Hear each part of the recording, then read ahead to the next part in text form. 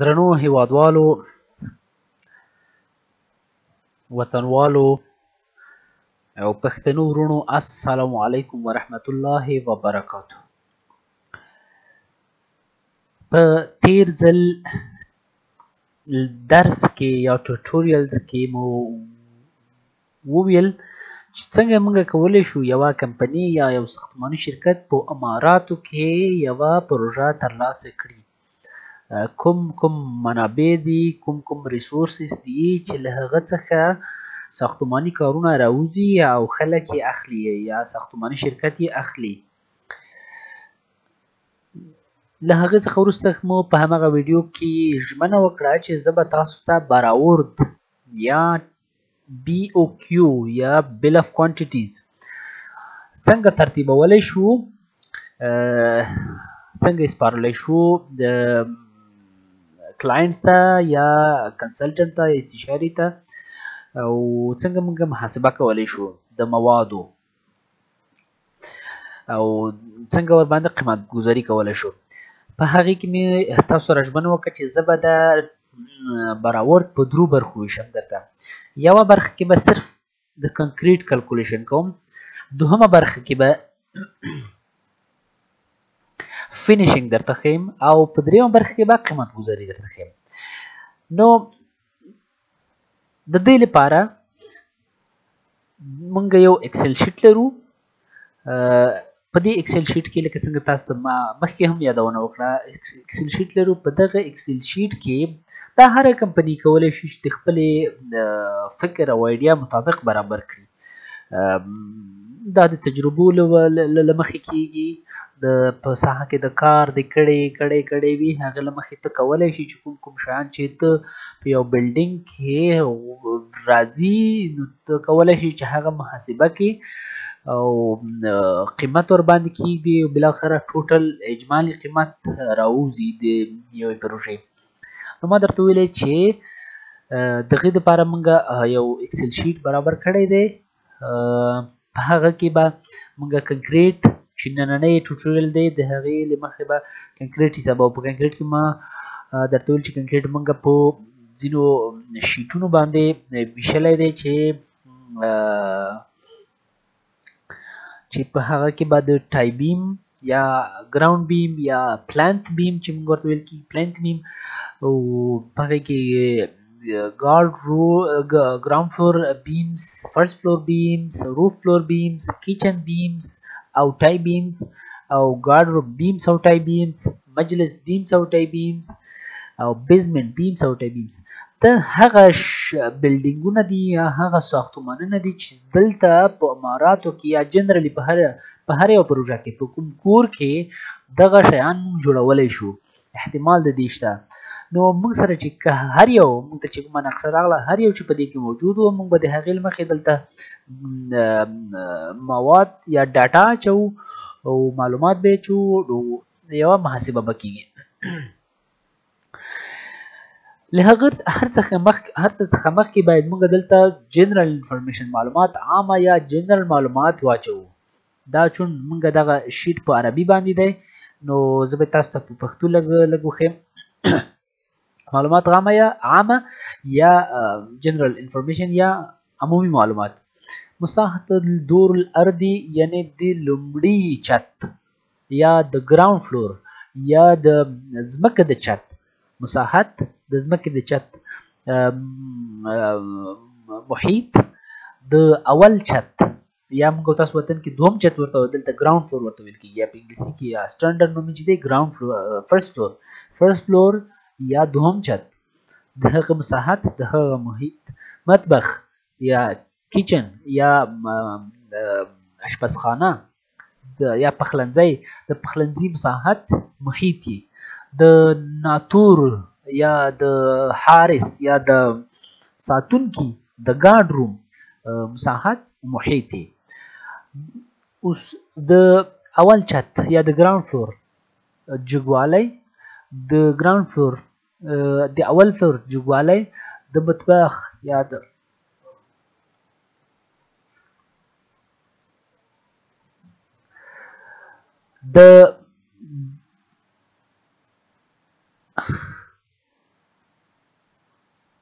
د مطبخ یا د کیچن د پخلنځي ارتفاع یا جګوالی، د ناتور د کوټې جګوالی، له هغې څخه بیا کامل ارتفاع یا ټوټل جګوالی. دا به زه تاسو ته وښیم چې په ارتفاع او ټوټل ارتفاع کې یا په مجموعي ارتفاع کې فرق څه دی او موږ یې ولې استعمالوو. موږ چې کله د دغه ارتفاع استعمالوو، دا ارتفاع دور الارضي، دا ارتفاع استعمالوو د دغه په خاطر چې مثلا تاسو ته زه اوس وښیم چې مثلا دلته د یو بل یو سیکشن دی، دغه داخلي مساحت چې دی د ارتفاع چې دی، دغه ارتفاع موږ استعمالوو په دې روم کې د دغه دیوالونو د ارتفاع په خاطر، داخلي ارتفاع په خاطر چې په دې کې رنګ راځي، پلاستر راځي، او که چېرته جپسم چې ډیکورات پکې هغه پکې راځي. خو اجمالي ارتفاع بیا موږ دلته هغه ټوټل ارتفاع چې ده هغه له دغه چت څخه له دغه چت پورې، یعنې دغه ځای نه تر دغه ځای پورې یعنې دا 4 متره 2 سنتي جمع 40 سنتي دا ټوټل ارتفاع راځي. دغه ارتفاع په دې خاطر راځي دا د خارج د فینیشینګ لپاره راځي، یعنې دغه ځای کې چې کوم فینیشینګ راځي د هغه دپاره راځي. په هغې کې پلاستر، رنګ او ارټیفیشل سټون یا که ماربل څوک هر څه د دوی د وس مطابق چې هر فینیشینګ ورکوي د هغه دپاره موږ راځو. نو دغه د چت جګوالی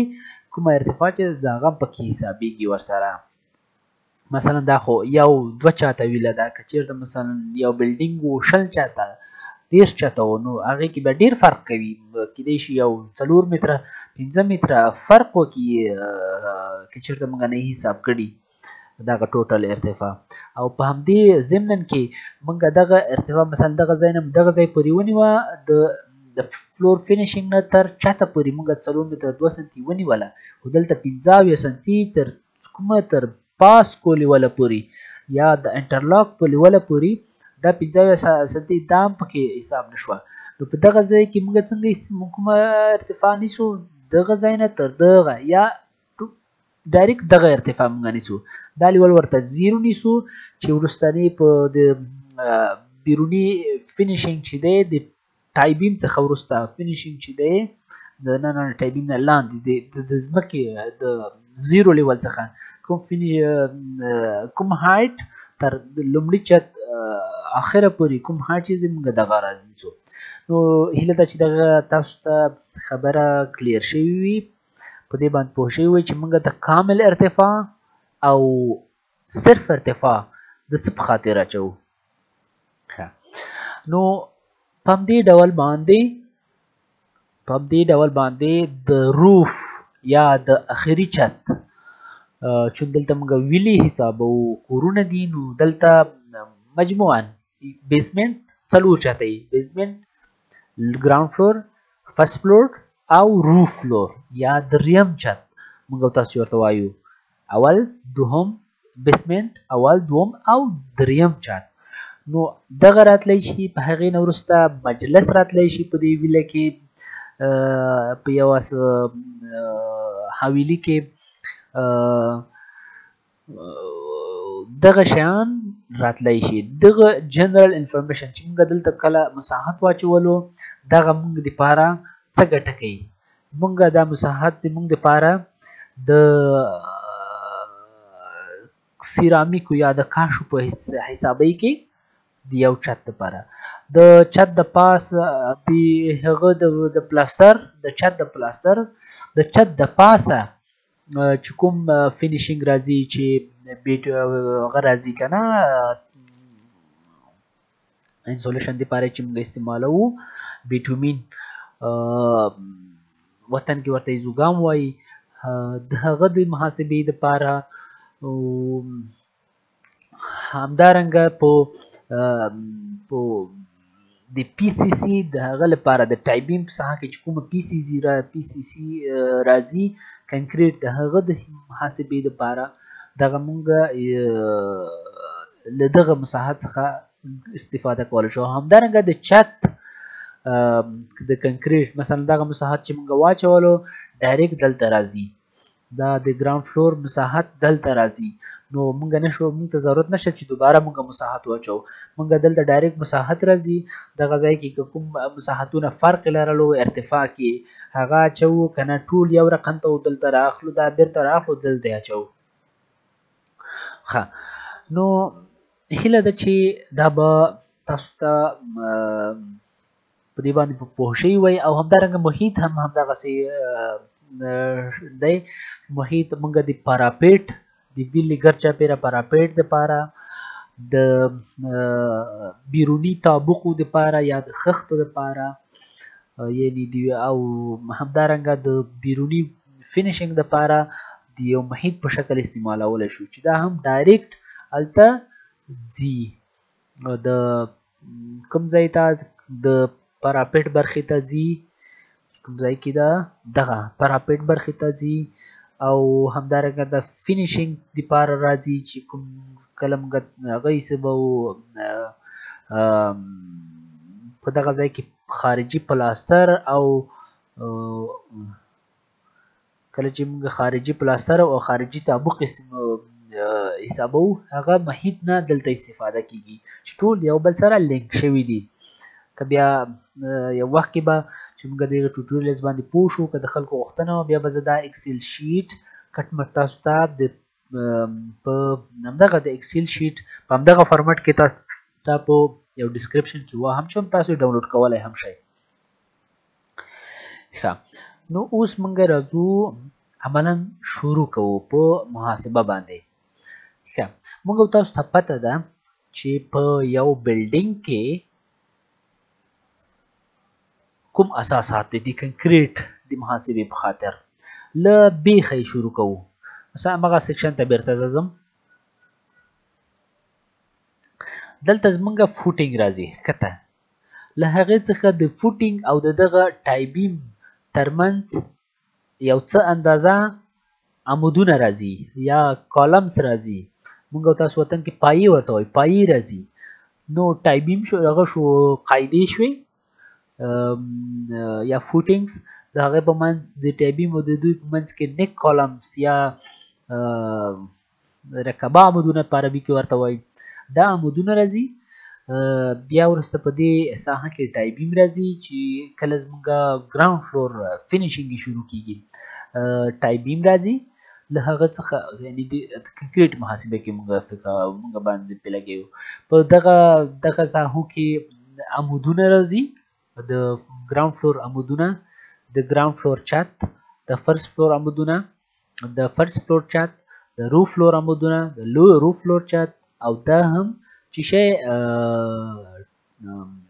پاراپیټ راځي. له پاراپیټ څخه وروسته په ترڅنګ کې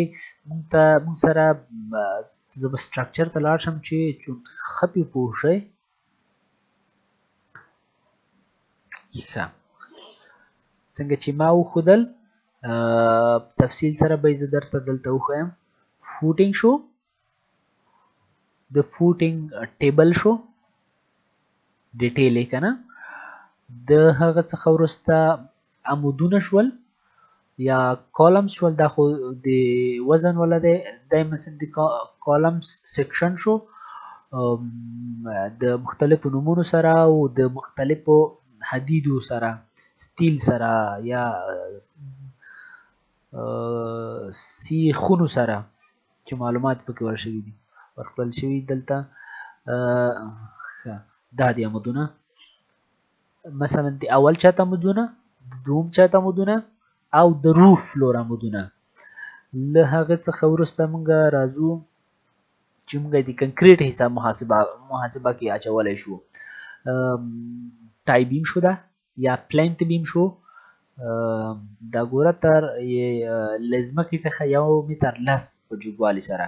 د هغې جدول شو، ټیبل شو. له هغه څخه وروسته د ګراوند فلور چت دی، په دې کې بیمز، ایچ بیمز یا هیډن بیمز، او دا ګوره د کم ارتفاع والا چتونه او د زیات ارتفاع والا چتونه راځي. او په دې شکل سره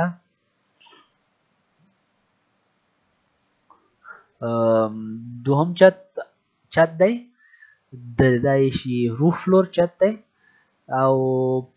په عمودونه خو مې وښودل دي ټولو فلورونو او په همدې شکل سره د لاست فلور د روف فلور چت دی او نور چې موږ حسابولی شو پکې د کنکریټ په شکل باندې هغه سټیر کیس دی او په همدې رنګ هم که کوم پکې ارچونه موجود وي هغه دي او د هغه څخه وروسته باونډري وال دی باونډري وال جنرالي په یوه پاڼه کې په یوه صفحه کې ټول معلومات ورکړل شوي وي دا باونډري وال دی چې په دې کې په دې یوه صفحه کې کالمز دي فوټینګز دي ټای بیمز دی او د دې جدول بیا دلته په بله پاڼه کې ورکړل شوی دی د ټای بیم فوټینګز او کالمز دپاره نو دا ټوله محاسبه به موږ چیرته کوو په د اکسل شیټ کې د کنکریټ په ساحه کې ښه زه له دغه جنرال انفارمیشن نه تیریږم ډایرکټ ځمه دلته ځکه دغه جنرال انفارمیشن بیا راواخلم تاسو ته د بل اکسل شیټ نه چې موږ الریډي حسابي کړې ده ښه مخکې له دې نه چې دغه معلومات موږ راواخلو موږ اول ځو د معماري نقشې ته یا د ارکیټیکچرل نقشې ته په ارکیټیکچرل نقشه کې موږ راځو لی آوټ ته دا لی آوټ دی دا لی آوټ دا معنا دی چې په دغه نقشه کې موږ دپاره هغه څه چې په یوه نقشه کې موجود وي ټول موږ دپاره مشخص شوي دي معلوم شوي دي مثلا دا زموږ لی آوټ دی په دې لی آوټ کې دا نمبرز چې دي دا نمبرز موږ به دا نمبر ته ګورو او ځو به چیرته دغه جدول ته چې ورته ورکړی دی ښه اول نمبر چې دی پروپوزډ ویلا دی په لی آوټ کې زموږ اول نمبر دا دی چې دا ویلا ده ښه دلته به کوم ځای کې اول نمبر ورکړی وي ښه که نه وي هم ورکړی موږ بله ویله پکې نه لرو همدا پروپوزډ ویلا ده دوم نمبر چې پروپوزډ الکتریکل پروپوز ته معنا چې موږ نه غوښتل شوي دي چې دغه ویله محاسبه کوي یا دغه ویله موږ جوړوو یو وی اگزیسټینګ چې دلته موږ اگزیسټینګ نشته مثلا ما په اول ټوټوریل کې تاسو ویل چې کوم شخصي کورونه چې دي په هغې کې به دلته مثلا یو بلډینګ شته غواړي دلته یو بل بلډینګ جوړ کړي په دغه ساحه کې نو کله چې دغه ساحه کې یو بلډینګ جوړوي نو دغه به اگزیسټینګ لیکي دې ته به پروپوزډ وایي ښه موږ اوس ټول نه وشان دي نو دا زموږ پروپوزډ ویله ده پروپوزډ الکتریکل روم ګوره 2 نمبرز او پروپوزډ گرین ایریا ده بای اونر دا به هم درته مشخص کړي دا ګوره دا 3 نمبر چې دی 3 دا پروپوزډ گرین ایریا ده په دې کې بس چمن وي خجور پکې لګي یا نور شیان پکې ږدي یا نور شنه زراعت پکې کوي دا د ساحه ده او دا ساحه په موږ باندې نه ده دلته ګوره مشخص شوي ده دا په کنټراکټر باندې نه ده په اونر باندې ده یعنې دا به په خپله مالک جوړوي پروپوزډ مین ګیټ څلورم نمبر دا پروپوزډ مین ګیټ شو څلورم نمبر کومه دی دا البته موږ غلط وکړو څنګه به پروپوزډ مین ګیټ ښه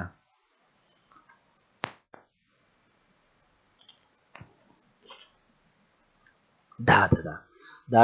پروپوزډ مین ګیټ دا دې ته به لیکلي چې پروپوزډ پیډسټرن ګیټ یا د پیدل دپاره سمال ګیټ یې ورته ویلی دي چې پیدل خلک پې ځي راځي او ډیکوریټیو باونډري وال پروپوزډ ډیکوریټیو باونډري وال دا 6 نمبر شو چې دا دې کې باید ډیزاین ورکوي او پروپوزډ انډیکوریټډ باونډري وال دغه 9 نمبر دا نور 3 واړو طرفونو ته انډیکوریټډ چې ډیکور نه لري یا ډیزاین نه لري هغه باونډري وال شو له هغه څخه وروسته 8 نمبر پاس کو 8 سنتي دا ساحه دا د 8 نمبر ساحه دې کې پاس کو یا انټرلاک چې راځي دا 8 سنتي وي او دا 9 نمبر چې دی 6 سنتي والا پاس کو دی او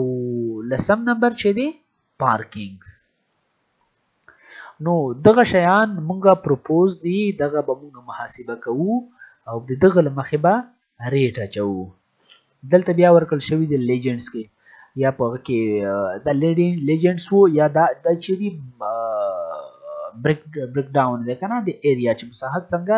دې کې تقسیم شوی دی دغه مساحت له مخې مونږ ځینې خلک محاسبه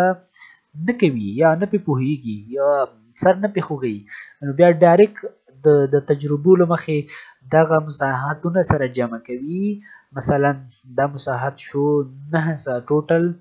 بل ایریا دا 915 جمع و نور ورواچو دا به شي 922.9 دا ټوټل بیلډ ایریا دا ایریا چې دا نو په یو قیمت سره یا مثلا دلته په دې اماراتو کې نن سبا قیمت چې چلیږي 40 25 23 2200 کې ضربه‌ای نو دې ویلې قیمت حسابوي هغه بیا هم هغه ته باید وکتل شي چې د دغه ویلې مشخصات څنګه دي سپیسیفیکیشنز څنګه دي پکې کاش یا سیرامیک قیمتي دي ډېرې قیمتي ښودل شوي دي ارزانې دي بیرون خواته یې تیږه ده لیفت په مالک باندې دی که په کانټراکټر باندې دی نور مواد قیمته دي دروازې قیمته دي ارزانې دي المونیم کار یې څنګه دی 10 نیمه انچه المونیم دي که 10 نیمه سنتۍ المونیم دي که 10 سنتۍ المونیم دي وبخئ او بل د دغه شکل یې څه رقم ته دی یعنی کوم رقم ته المونیم دي کرټن وال به یي که عادي دي غریر والا نو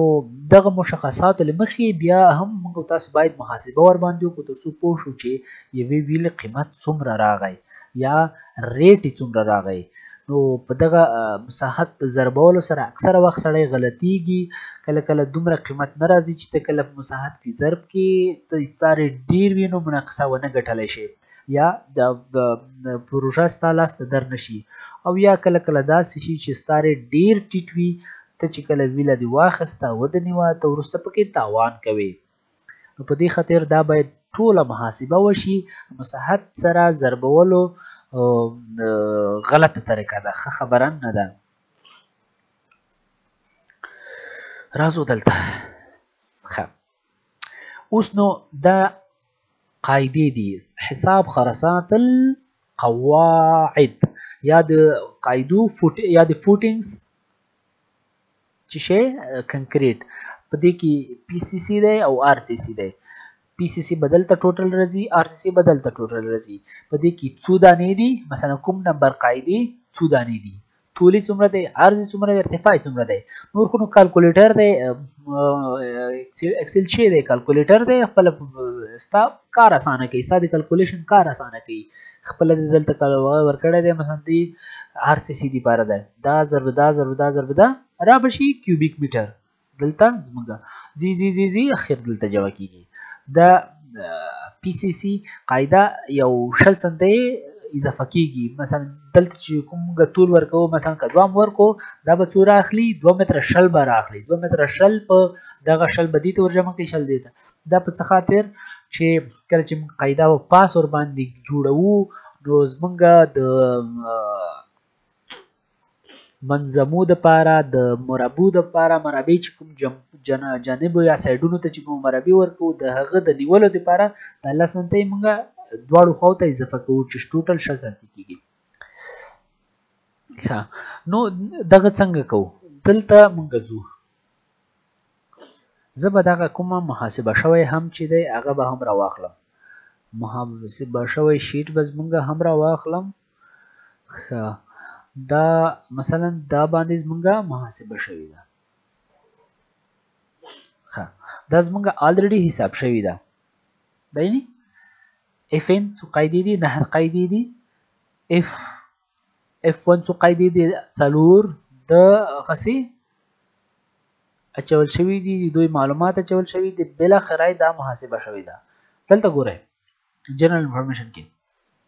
دی اول چت چون موږ سره په دلته موږ تاسو وویل چې موږ سره چی موجود دي ویلا ده ویلا کې ګراوند فلور فرست فلور او روف فلور دی نور په کې څور شي خو نشته رسته بجلی روم شته بجلی روم موږ کله کله د دې سره د سور سره په طول کې واچو طول کې سندا خو اسیم ور سره راغی او دا نور ور اضافه کوو نو ډیر فرق نه راوځي دې نه صرف نظر کوو چې موږ بلډینګ کې ونیسو. نو اول چت او د هغې محیط، دوم چت د هغه محیط او د هغه اول چت جګوالی، دوم چت جګوالی او دوم د ټوټل جګوالی او ټوټل جګوالی دوم. ښه، وروسته د روف فلور مساحت او محیط د هغه جګوالی، دواړه جګوالي یې. ښه، وبخښئ دوستانو، زه لږ زکام غوندې هم یم. ښه،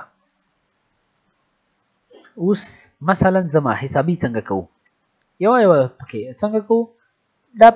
مینولي دي که نه، یعنې په خپله ځې نقشه دې پرنټ کړې ده، تا سره پرنټ موجود دی، دا زمونږ فوټینګز دي. ها، مونږ زه اوس مثلا اف ان درته حسابوم، دا زمونږ اف ان دي، دا یا تر ټولو وړې قیدې اف ان وي. یوه، دوه، درې. ښه، حسابي څنګه ده چې ډېر ښه پرې پوه شي که نه، داسې یو لاین اخله، مثلا اول لاین یا د آی لین ده یا د ایچ یا دغسې د اول څخه تر یو لاین اخله یا اکسیس اخله، په هغې باندې ځه، بیا نو نه درنه میس کېږي. نشته، دا شي یوه، دوه، نشته، درې،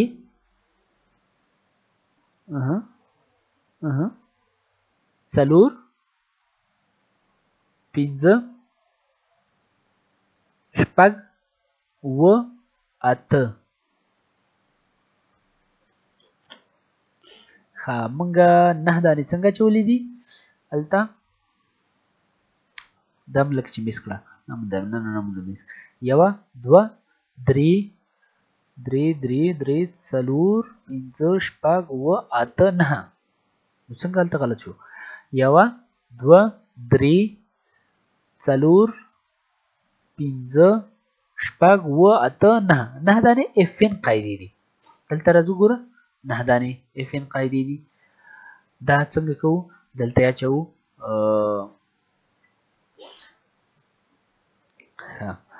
او بیا مثلا ځو د دغه جدول ته. اول مونږ څنګه کوو؟ اول دا ټولې قاعدې اف ان څو دانې شوې، دغه جدول ته راځو، اف ان څو دانې شوې، f1 څو شوې، f2 څو شوې، f3 دا ټوله تعداد یې اچوو. دلته ټولو تعداد اچوو، 1 2 3 4 هر څومره تعداد چې دی دا اچوو. هغې څخه وروسته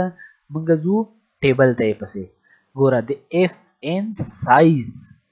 1 متر 10 په 1 متر په 13 سانتیو کې جګوالي کې، دا بیا اچوو 1 متر 10 په 1 متر په 13 سانتیو کې 1.1 دا منه چې 1 متر 10 یو دا منه چې 1 متر، ځکه دا مونږ په سنتي باندې نه، دا په متر باندې لیکلي دي. که په سنتیو باندې مو لیکلی دا به 110 لیکلي وای، دا به مو 100 لیکلي وای، دا به مو 13 لیکلي وای. مونږ په سنتیو نه، مونږ د متر په حساب باندې لیکل شوي، چې دلته مونږ حسابي هم ډایرکټ په متر راشي، او مونږ بیا وروسته دوهم ځل د متر حسابۍ ته ضرورت نه لرو. یو خبره به تاسو ته وویل شي چې مونږ تاسو په وطن کې، په افغانستان کې کیدای شي چې په هند کې هم ده، کیدای شي په پاکستان کې هم همداسې وي. مونږ وطن کې کنکریټ یا د نجار او یا د حداد دپاره، یا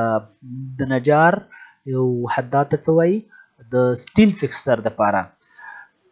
د هغو دپاره کنکریټ په میټر سکویر باندې حسابوو. مثلا دا طول دی، دا ارتفاع ده، دا عرض دی، دا ارتفاع ده، د دغه سکویر میټر سره ضربوو، او دا په څو کې؟ په 9 کې ضربوو. سکویر میټر سره راځي، نو هلته وطن کې یو قیمت ورته ټاکل شوی د هغې له مخې سکویر میټر سره یا په متر مربع باندې د نجارو حداد دپاره حسابي کېږي. خو دلته چې دی متر کیوب دی یا هغه دی متر مکعب دی، دا ضرب دا ضرب دا ضرب دا چې متر مکعب شي. دا ګوره متر مکعب دغه جوړ کو، دغه دریو سایډونو، او دا څو دانې دي په دې کې ملټیپلای شي یا ضرب شي. دلته موږ دپاره کنکریټ حسابي راځي. ښه، په دغسې چې د ټولو قاعدو ډیټیل موږ واچول، دلته راځي چې ټوټلز موږ راغی. راځو ټای بیم ته، یا دا ګوره ټای بیم دی زمونږه دا زمونږه ټای بیم دی ښه د دغه ټای بیم د هر یو مونږه طول حسابو ښه د چیلې مخې د هغه د نوم له مخې GB1 دی GB1 دی GB1 GB1 GB1 څومره GB1 چې دي دا موږ ټول جمع کوو دلته راوځي TB1 څومره طول دی TB2 څومره طول دی TB3 4 5 6 څومره طول دی یا اوږدوالی دی د هغه عرض او ارتفاع د جدول څخه راخلو نور محاسبه کیږي څنګه حسابو د اسانۍ په خاطر موږ داسې هم کولای شو چې موږ ځان سره کلکولیټر واخلو کلکولیټر ځان سره ونیسو وایو چې مثلا دا اوږدوالی څومره 2 متره 2 متره مثلا وایو چې زه به دلته کلکولیټر راواخلم کلکولیټر موږ کولی شو چې داسې محاسبه هم وکړی شو چې وایو چې دا مثلا 2 دا څومره دی جمع شپږ متره شپېته جمع 6.6 جمع بل یو راخلو مثلا دا GB1 دی 1 متر 40 1.40 جمع او دا به څنګه کوو ګوره چې څنګه دا را اخیستو تاسو به ځان سره یو هایلایټر واخلئ رنګت قلم به واخلئ هغې باندې به څه کوئ داسې به خط کش کوئ مثلا داسې به یې خط کوئ داسې خط به کوئ چې دا محاسبه شو مثلا دا محاسبه شو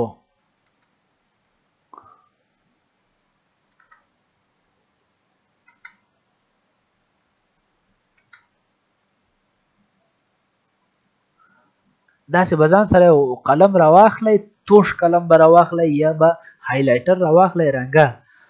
کوشش وکړئ چې TB1 لپاره بیل رنګ دغه لپاره بیل رنګ واخلئ بیا به ډېر ښه درځي که هغه هم نه و تاسو ځان سره یو قلم هم اخیستلی شئ یا پنسل هم اخیستلی شئ چې صرف تاسو دا معلومه شي چې دا ما محاسبه کړي دي چې بیرته پرې غلط نه شي دا موږ حساب کوو نو همدغسې کولی شو چې موږ ټول دغسې یو په یو واچو دلته موږ کلکولیټر ورسره وهو دا چې کله مارک دلته چې کله مارکینګ کولو دلته ټایپینګ دلته کلکولیټر ته ورجمع کوو مارکینګ کولو دلته ټایپینګ ته کلکولیټر ته ورجمع کوو ښه بل اسانه طریقه څنګه ده چې موږ پکې ترتیب کړی دا په دې ایکسل شیټ کې بل اسانه طریقه دا ده دا کېدلی شي ښه بل اسانه طریقه داسې کېدی شي چې ته یو کار وکړې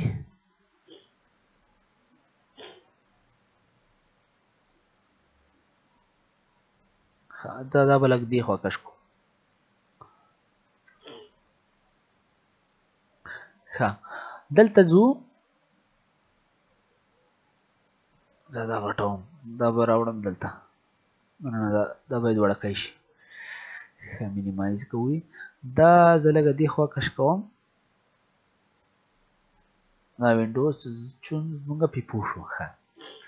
اسانه طریقه چې موږ ورته په شیټ کې ترتیب کړی داسې ده چې دا ټایبیم دی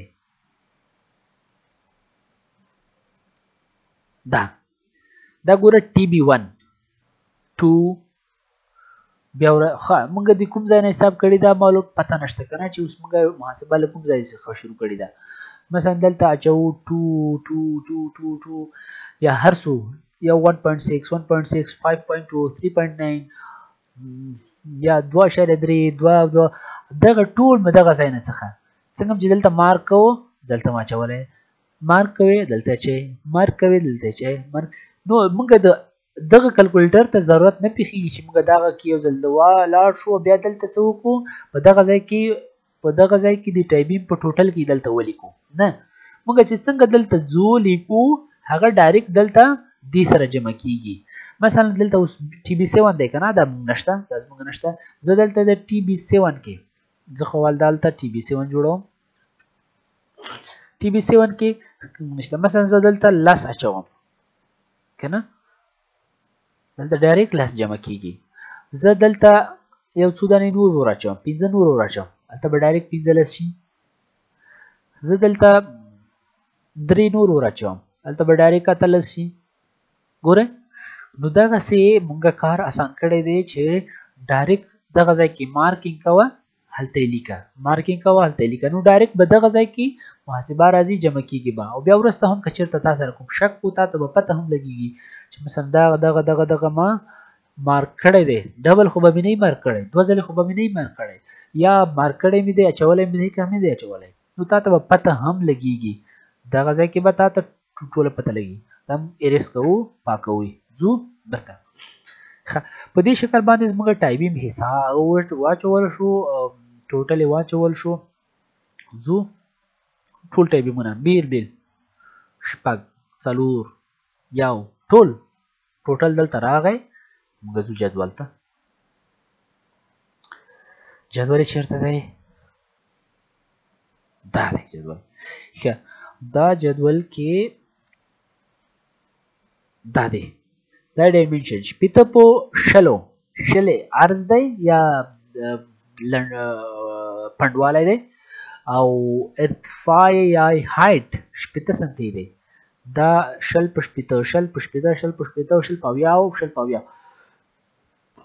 دا ګوره دلته 20 په 18 20 په 18 20 په 18 20 په 20 په 20. دم چې کله واچول ډایرکټ دلته RCC او PCC دلته هم د ټایپینګ لاندې هم دلته PCC ته ضرورت لرو چې PCC حساب کو، ځکه هغې باندې پاس مونږه بیا ووډن وارک یا نجري کوو، په هغې باندې بیا حدید پکې اچوو. نو دا د دې لپاره به باید هم PCC یا نظافه کنکریټ چې ورته وایي په عربۍ کې، د PCC سټرکچر هغه نه دی که نه، ممبر نه دی، یعنی په قوت کې کوم رول نه لري، صرف ستا د کار د اسانۍ په خاطر او کار د پاکوالي په خاطر دغه ضرور دی چې دا کار ورته وکړي، PCC ورته واچوي. ښه په دې خاطر ټایپینګ حساب شو. وروسته ځو عمودونو ته. څرنګه کار مو چې په قلمونو کې په قاعدو کې کړی و یا په فوټینګز کې،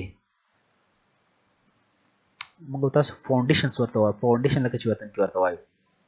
همدقسې کار دلته کوو. ګوره NC اول دلته زه حسابوم یا وړکي عمودونه، دا صرف د ټایپینګ د دغه ارتفاع تر ټایپینګ پورې، د هغې نه څخه وروسته پورته نه ځي. صرف څه کوي دا هغه رول لوبوي چې مثلا کومه ساحه کې د هغه ډېر وریا دي، عمودونه سره ډېر لرې دي، نو بیا څه کوي دې دپاره موږ نور عمودونه سره لرې دي یا ټایپینګ اوږدوالی ډېر دی، د هغه تړلو په خاطر موږ دلته NC استعمالوو.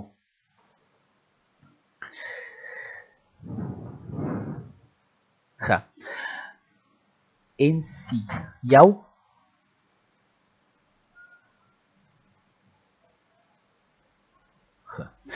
1 2 3 4 5 6 7 8 9 10. ولې 10 کېدلی شي؟ هلته موږ FN دا بلکې 11 لکه چې 1 2 3 4 5 6 7 8 9 10 11 دانې دي. دا ولې کېدلی شي؟ ځکه کېدای شي چې کله کله موږ کمباین فوټینګ ولرو، یعنې په یوه قاعده کې 2 عمودونه دننه وي، نو هلته د دې ضرورت نشته چې موږ دپاره دلته بېله قاعده جوړه کړو. مثلا دلته راځم بېرته همغه ځای ته. ښه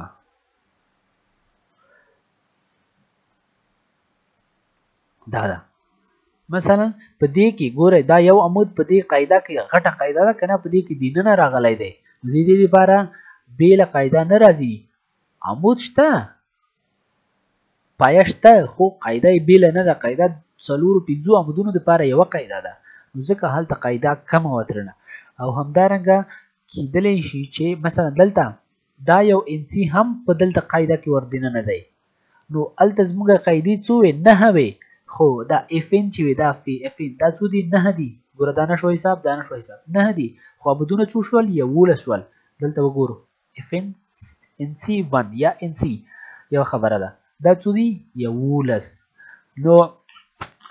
11 همدغسې ټول معلومه ده چې واچول C1 C2 3 دغسې حسابوه دلته اچوه حسابوه یا د دلته چې حسابول دلته د هغه په پاڼه چې تاسو در سره ده یا نقشه چې در سره د هغې باندې تعداد لیکه چې C1 مې څومره دی C1 2 C3 4 دا څو دانې دي بیا چې کله ټول ولیکل دلته یې راوړه دلته یې انتقال کړه دلته یې ولیکه هغې څخه وروسته مونږ څه کوو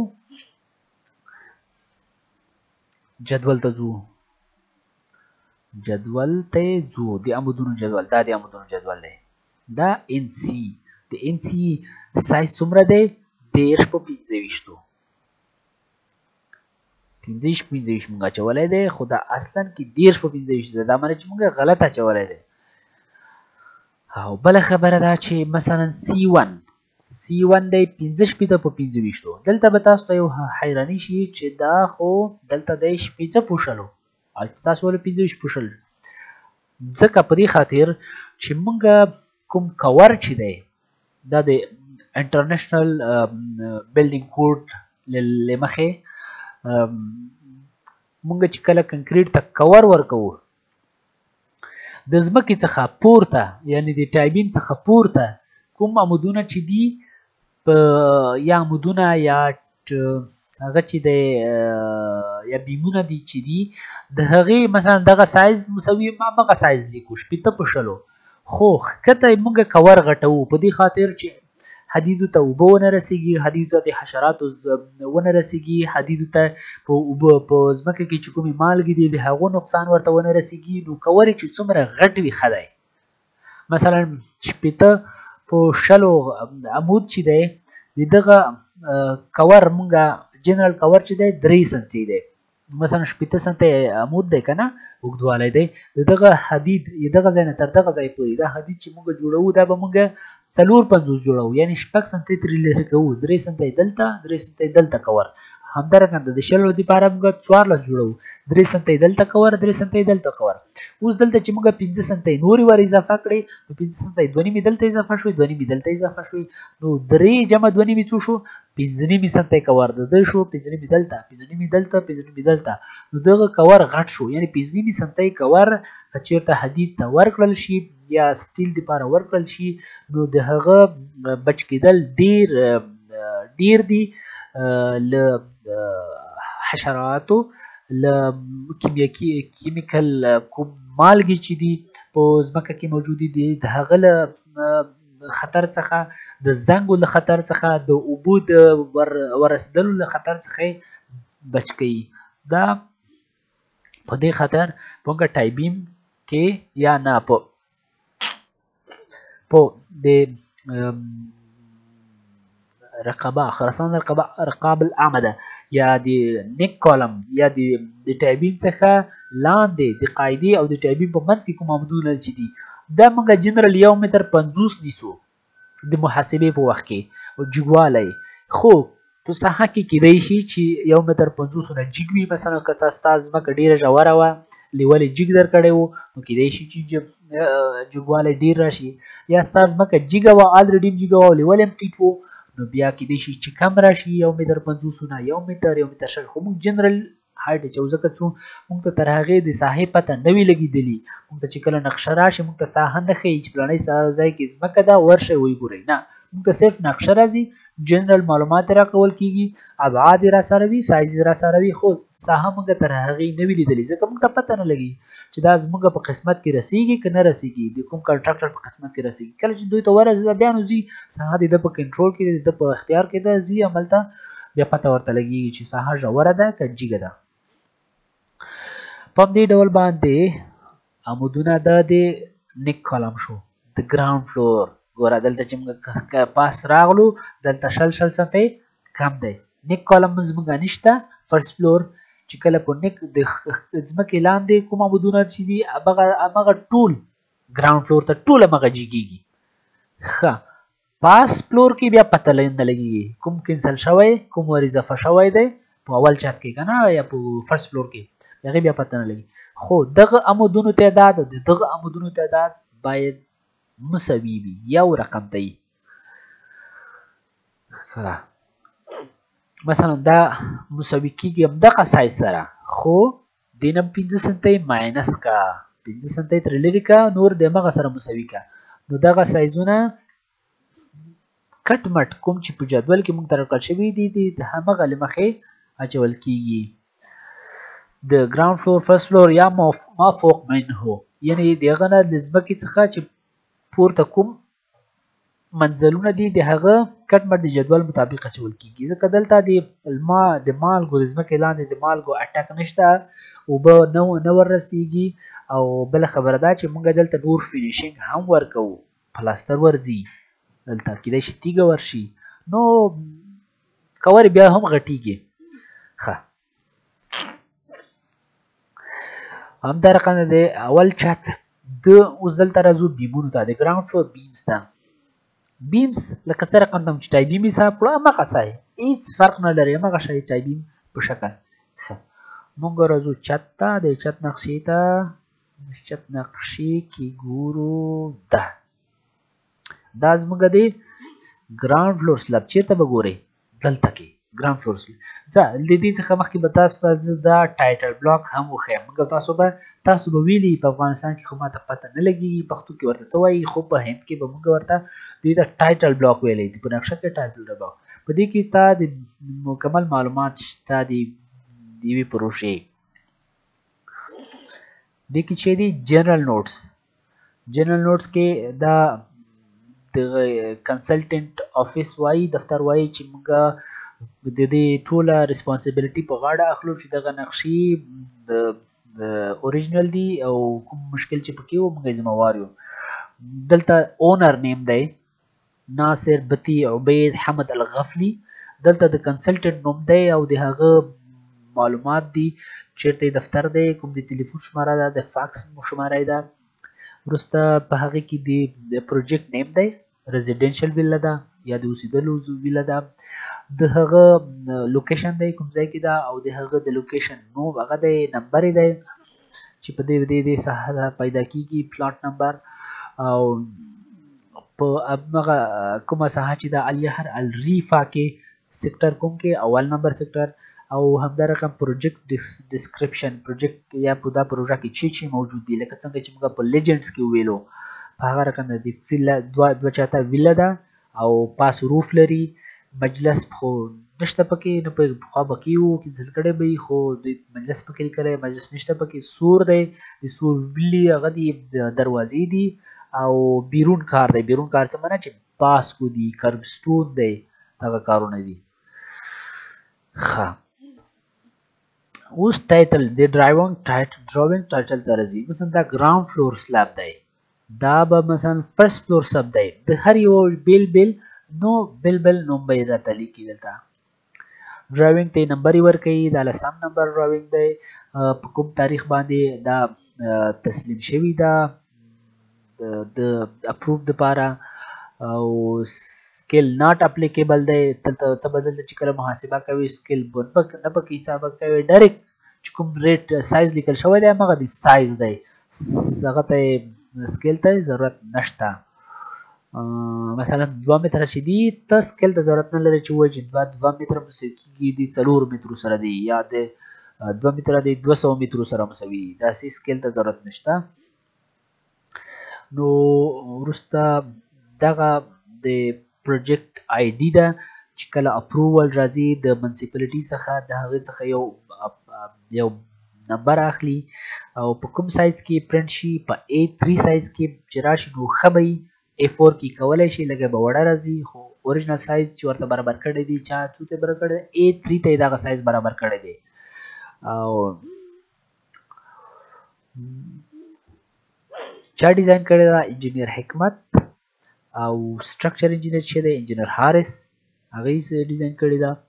او افیشنل سټمپس افیشنل یوز او دلته به سټمپس چې کومې کله چې نقشه اپروو شوه دلته پکې هغه راځي ټپه راځي مثلا دا به یې درته وښیم دغسې لکه دا شنه ټپه چې ده دغسې شنه ټپه ده چې کله اپروو شي دا شنه ټپه راشي د چا لخوا نه د بلدیې لخوا نه یا د منسپلټي لخوا نه ښه اوس همونږ ځو چاته سټرکچر نقشه کې لګې وو زمونږ چپ دی همقسې څنګه مې چې ټایپي حسابول همدغسې B1 دلته دی مثلا کوم بل ځای کې که چېرته و همدغسې مارک کوي او ځو چېرته دغه ځای ته د ګراوند وی مارک کوو لیکو بیمز دا د هغه بلیم د ډراپ بیمز دي او دا ایچ بیمز یا هیډن بیمز دي دې کې به هیډن بیمز هم پکې وي هغه پکې راخلو مثلا دا ایچ بی 1 او دا ایچ بی 1 او همدا قسم دغه ایچ بی 1 او دا ایچ بی 2 دغه ټول اخلو بیا ورسته همدا قسم دي کله چې ګراوند ویم واچولو فرست فلور او روف فلور ځکه چې موږ سره دا راشیان را سره دي نو دغه موږ اچو فرست فلور او دغه روف فلور دغه معلومات اچو دا چې کله واچول ځو جدول ته ټیبل ته ټیبل چیرته دی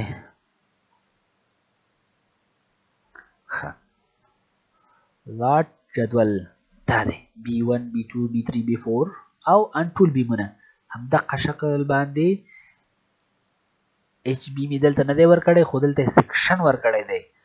ایچ بی زموږ څومره دی 80 په 32 جګواله دی او حدید یې پکې ښودلي دي دا مثلا 60 په 80 60 په 80 60 په 80 60 په 80 همدغسې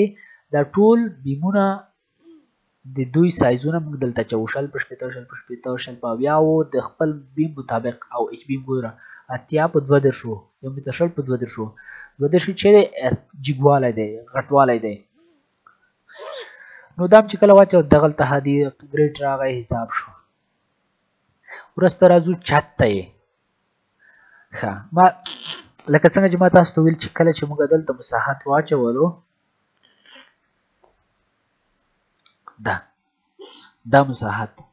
دا مساحت ځي موږ ډایرکټ هغه ګراوند فلور مساحت ته د ګراوند فلور مساحت چې د ګراوند فلور چت محاسبې لپاره راځي چې دا زموږ مساحت دی صحیح شو د دغه مساحت څخه د دغه بیمونه مو چې کوم واچول د دغه مساحت دا دی ګوره دا مساحت دی دا مساحت ترېنه ماینس کېږي دلته ګورئ دغه سیل ماینس دغه سیل نو څو راغلی دا دی دا پاتې شوی دا زموږ مساحت شي دپاره پاتې شو د چت دپاره چې کله مو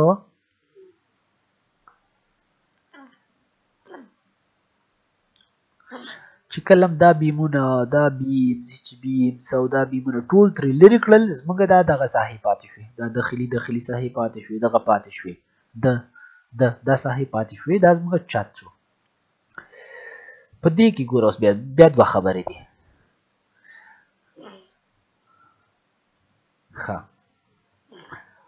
کلم چې دا راغلی اوس راځي دغه مساحت راځي چیرته دغه ځای ته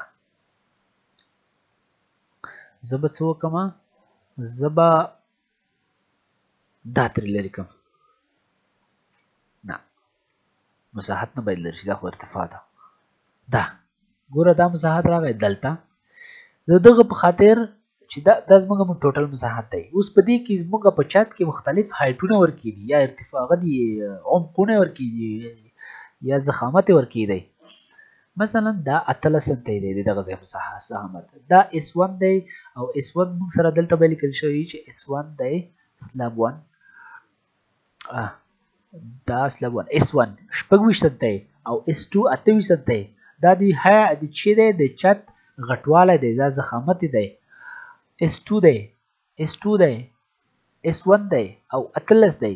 دا بیل موږ دلته څه کوو مثلا 2 په 2 را اخلو ترېنه 2 بیرته اوس ځم هملته یو کار کوم دا به داسې کوم زه به دا به ایسته کړم 2 په 2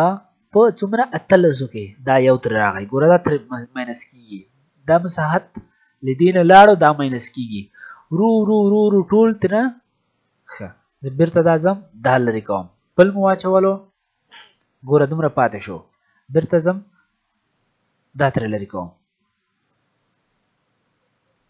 بل مو واچولو رو دا کمیږي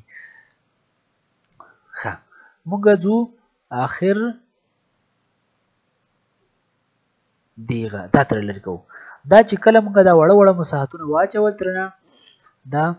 د S1 او دا ګوره دا شو او دا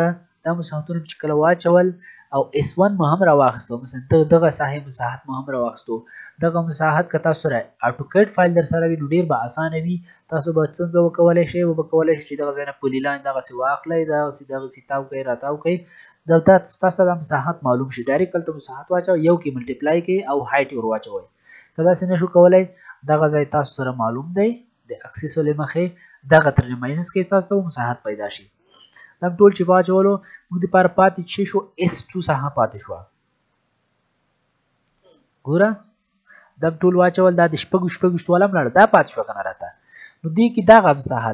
دا مساحت ډایرکټ دلته راواخله، ځکه چې لاندې څومره ساحه چې پاتې شوه نو هغه ټوله S2 ده. بیا ډایرکټ دلته راواخله 243.9 ضرب یو، دا مساحت لاړه دغه ځای ته راغله، په 27 کې ملټپلای شو. دا شو دا زموږ د چت ټول کنکریټ محاسبه شوه. دا زموږ چت په چت کې بیمونه دا شو او دا چت دا څه شو، مثلا 115 او 2.42 که څومره راځي. دا زموږ چې شو ټوټل د چت کنکریټ شو. کنکریټ دا رقم څه ښه که چېرته موږ دغه ځای کې پاتې شي، دا چې دي دې ته څه وایي الخرسانه هردي. دا یو رقم ته وطن کې نشته، په دغه ځای کې دی، زموږ تاسو په افغانستان کې نشته، په پاکستان کې هم فکر کوم چې نشته. نو هغه دلته دی چې دا چت چې دی بیمونه کوي. زه به فکر کوم یو عکس ولرم، په دې کې به موږ وګورو. عید کې هم را سره و، عید بیله کې ښه دا دی ګوره پیدا مې کړ. دا زموږ سلاب دی، ښه دا یو سلاب دی. مثلا موږ دغه ساحې دا سولډ سلاب هغه ساحه دا هم ترې واخیستې، پاتې شو دا هوردي سلاب. ګوره دې ته ریبس وایي، دغه ته ریبس وایي. دا ریبسونه دي، دا په خپله یو بیمونه دي که نه، وړکي بیمونه دي. دا بیمونه دي چت د سپکوالي په خاطر او د کم قیمت په خاطر چې مثلا ټول حدید نشي په منځ کې دا تابوک ورکوي. او هم یو کار کوي چې دغه ساړه وي، د ګرمۍ دپاره ښه دي. دا په منځ کې دغه بلاکس استعمالوي. دې ته څه وایي، دغه چت ته څه وایي، هوردي. دا موږ څه په چی حسابوو، په متر مربع باندې. چې کله موږ محاسبه کوو دا متر مربع. که چېرته موږ دغه ساحه لرې کړه، مثلا دا موږ سولډ ساحه ترې واچوله، دا زموږ دپاره هوردي ده. دا ډایرکټ ځي هغه ته چېرته دغه کیمیاتو ځای ته، دغه ځای ته راځي هوردي، دغه ځای ته به راځي. اوس ګوره که زه دا ایسته کړم دا به ختم شي، چون موږ هوردي نه لرو که نه. نو موږ 243.69 هلته به چې شي 0 شي. دا ګوره 0 شو. نو دا موږ هوردي سلب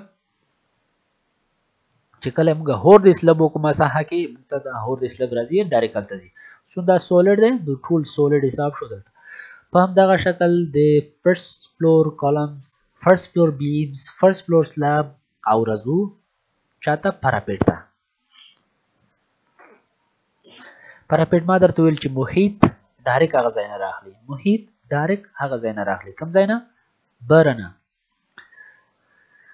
دغه محیط د فرست فلور، چون موږ تاسو پراپیټ په دغه ساحه کې راځي، فرست فلور کې راځي که نه، دغه مساحت او نه محیط او دغه محیط ارتفاع موږ خپله ورکوو او د پراپیټ سیکشن ته ګورو کنکریټ یې خپله ورکوو. اوس راځو دلته کوم ځای ته، خپله مغه ډایرکټ دغه ځای ته. ښه دا ګوره محیط هغه ځای نه راغی. ګوره دا مسو کېږي د x5 سره. دا اشاریه 1 دا د پراپیټ سیکشن دی. دا به موږ سره چېرته یي، پراپیټ چېرته دی؟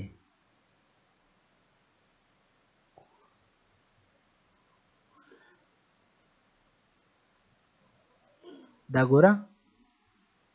دا څو دی؟ 13 پراپیټ دی که نه. ګوره دا نور تابوک دي، د بلاکس دي که نه. نو موږ دپاره کنکریټ صرف د بلاک د پاسه صرف یو 13 باندې کنکریټ هغه دی چې دا باید ورکړل شو. خو په دغه ځای کې دا کوم عمودونه چې بیرون ساحه کې عمودونه دي دا هغه موږ ټول بره جګوو. مثلا دغه کالمونه چې دي که نه دغه کالم پورته ځي دا کالم پورته ځي دغه کالمونه ټول پورته ځي.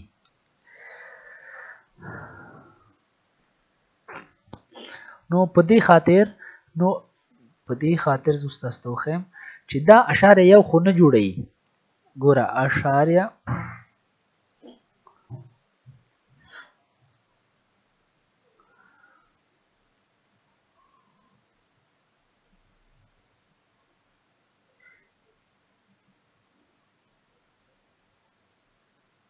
ها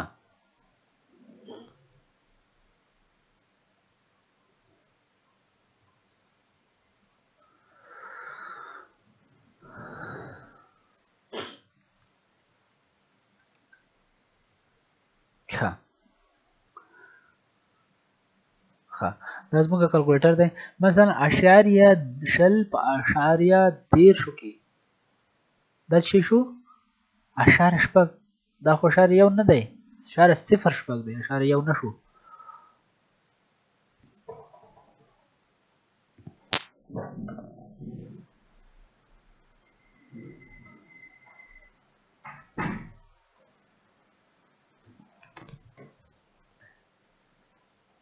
دا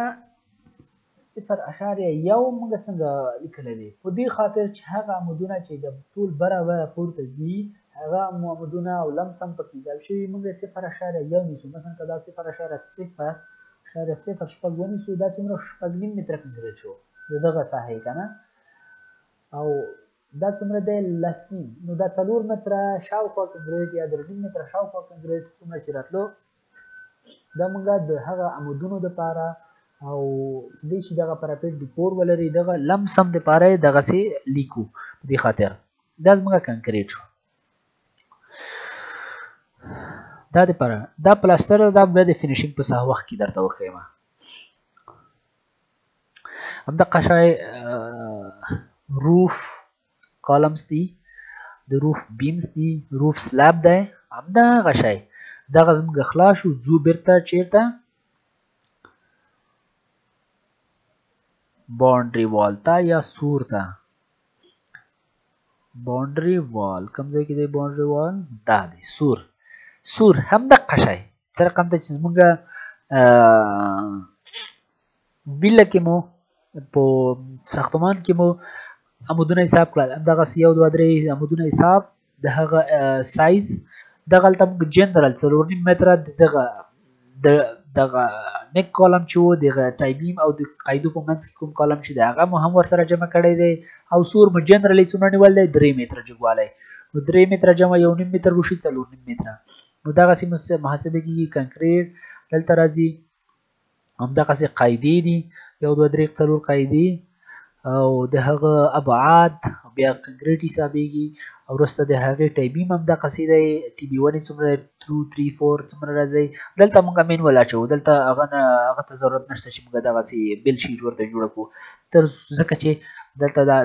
ډېر ساده دی. مثلا زه تاسو ته وښیم چې دا دی مثلا دا ټي بي 2 دی که نه، ټي بي 2 ټي بي 2 ټي بي 2 چون ټول ټي بي 2 دی نو موږ څنګه کوو؟ دی خو ټوټل سایز مثلا 13 په دی 13 دی او دی خوا څو دی 18 دی 18.5. نو دا جمع دا څلور خوا اړخونه جمع یې دغه د شروع کې مې درته ویلی د بجلۍ کوټې دغه 2 اړخونه هم ورسره جمع کوو چې د مکمل سور سره محاسبه شي یو ځای. دا ټایبیم ټول لیکو ځو دلته ډایرکټ دلته لیکو دومره هغه ته ضرورت نشته که نه، سرخوږي ته ضرورت نشته. دا هم ولیکله او کولی شو چې دغه ابعاد دغسې ولیکو چې دغه د سور ابعاد دلته ولیکو چې مثلا څنګه مو چې ویل چې 13 جمع 18.15 دغسې ځي دلته جمع کېږي. دا ټول چې مثلا موږ باونډري وال څومره ټول دلته شو څومره شو دا ټوټلی بیا موږ راواخلو دلته یې واچو یا TB2 کې واچو بیرته دغه مکمل محاسبه شي او دغه ټوټل چې کله واچولو موږ د سور ابعاد چې اچول دا ټوټل ډایرکټ دلته ځي ارتفاع دلته موږ اچولې ده دلته موږ تطابق هم حسابوي یعنی بلاک سي پلاستر هم راته حسابوي رنګ هم راته حسابوي د هغه سولید بلاک سي هم راته حسابوي یا متروس تطابق هم راته حسابوي حفر او دفن هم راته حسابوي حفر اکسکاویشن یا کندنکاری حفر یا بیک فلنگ یا دفع الردم یا بیک فلنگ یا برته ډکول دغه راته حسابوي کله چې موږ دلته صرف ابعاد واچو د سور هغه فینیشینګ کې راځي نو دغه سه د سور ټایپینګ حساب شو همدا رقم ته یو دلته کې اچولې شو کوپینګ چې مثلا زه په تاسو ته په معماري کې وښیم دا سور چې دی د ګر چاپیره پاسنۍ برخه باندې 60 سنتي کنکریټ شوی دی 60 سنتي کنکریټ شوی دی د نیولو لپاره د قوت لپاره چې لاندې کنکریټ پرم کنکریټ منځ کې عمودونه ښه ونیسي سره په دغه ساحه کې چې زموږ د مثلا د سور ارتفاع ده دا زموږ ارتفاع ده کومه دی دا زموږ ارتفاع دی په دغه ساحه کې موږ چې دی یو 60 سنتي شل په شلو سیکشن لرونکی کنکریټ دې ته وایي کوپینګ دا ګر چاپیره څلورو خواو ته ګر چاپیره څلورو خواو ته دا کنکریټ ور باندې کوو پاس دا کنکریټ هم شو پاتې شو بل شی د CD یا سټیر کیس کنکریټ سټیر کنکریټ څنګه حسابو ګوره موږ دلته سټیر کیس لرو دلته لرو دا خارجي دي دلته لرو دا هم خارجي دي او دا داخلي دي نو دغه ټول څنګه بغچو څو دانې دي 15 دا څو دانې دي 15 طولي څومره دی اوږدوالی څومره دی مثلا را اخلو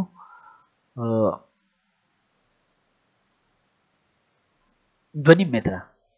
2.5 متره 15 دانې دا زموږ سټیر کیس دی سټیر کیس موږ په اخري حصہ کې یو بیل څومره دی 15 دانې 2.5 متره طول دی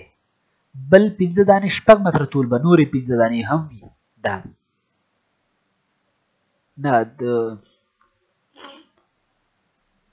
6 دانې څنګه وو 15 دانې 2 متره 8 طول دا به څو وي دا به 10 سنتي تر اضافه وي مثلا دا راخلو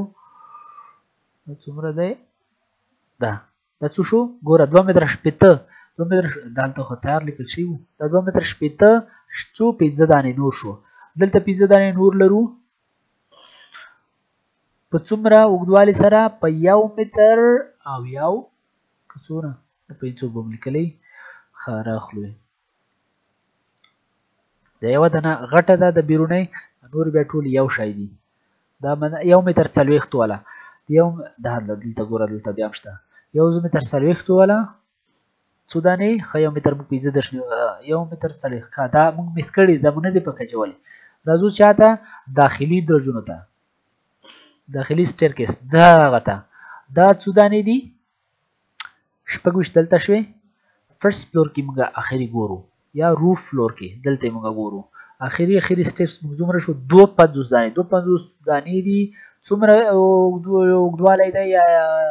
طولي څومره دی 1 متر 15 ګوره ها 250 دانې 1 متر 15 طول ښه دا تاسو ته بهتره معلومه ده چې سټیر کیس دوه برخې لري یو د هغه سلاب وي او یو د هغه چې سټیپس وي زه به دلته تاسو ته په سټیر کیس په سیکشن کې وښیم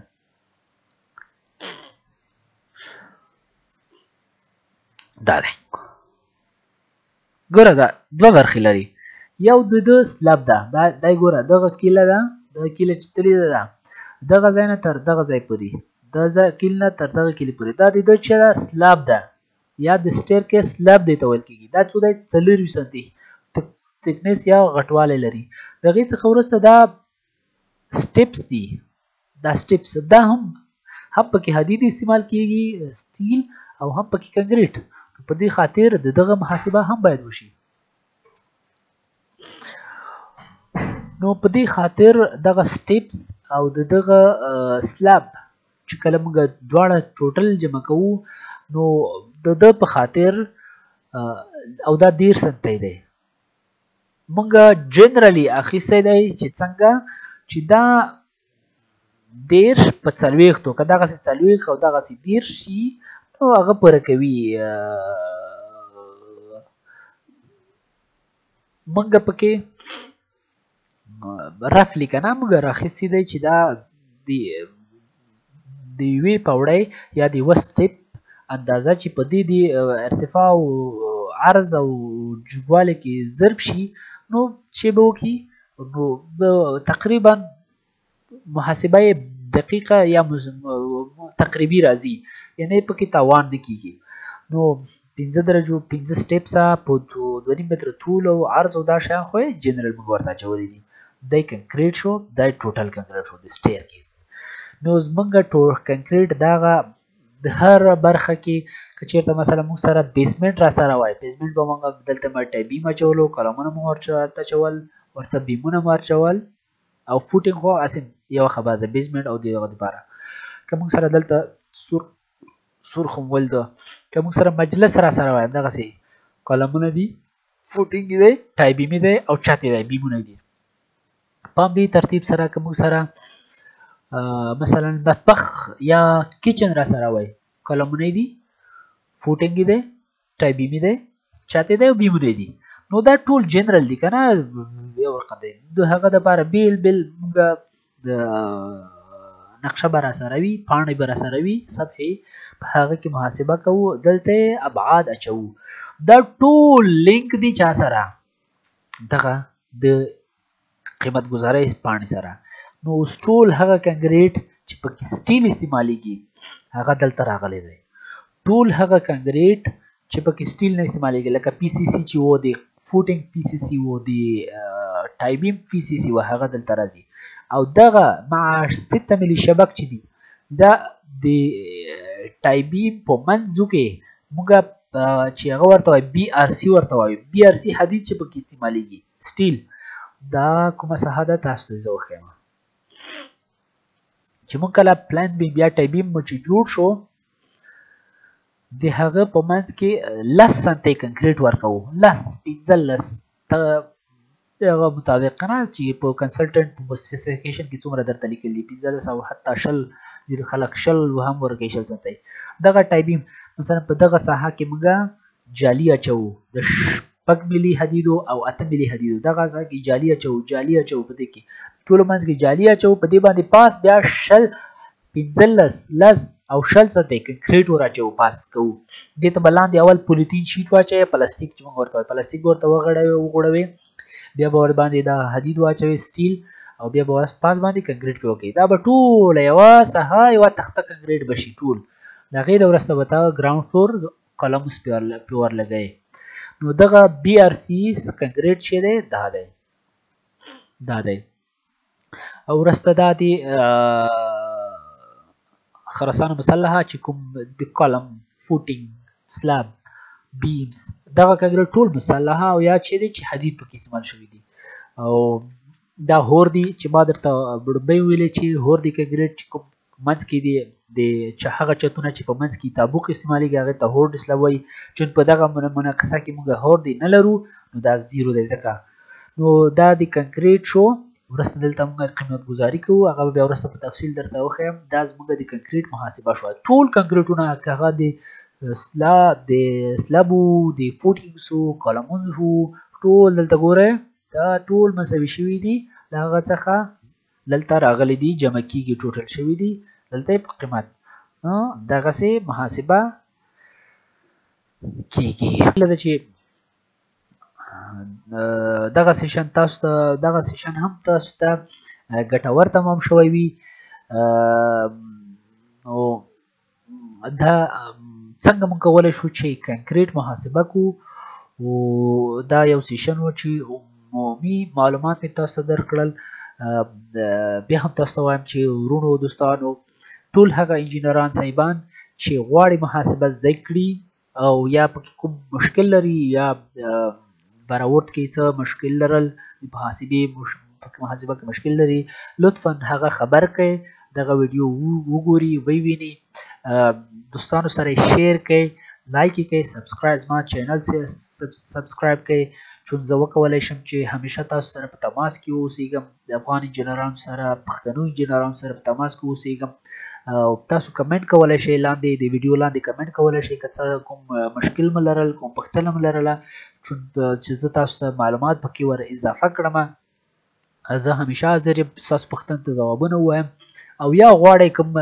خاصه برخه کې تاسو ته ویډیو جوړه کړم تاسو ته معلومات خپاره کړم نو